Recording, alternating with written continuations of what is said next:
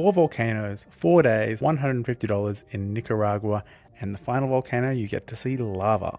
I started the day by sliding down an active volcano called Cerro Negro. Next, I hiked up El Hoyo. The hike was tough and steep, but the views were stunning. We camped overnight and saw 2 very different craters, the cost of 2 volcanoes and camping, $85. Next, I visited Telica with a 700-meter crater where you can hear lava bubbling. This cost $45. Lastly, I visited Masaya where you get to see lava bubbling, and this only cost $20. Follow for more fun as I backpack the world.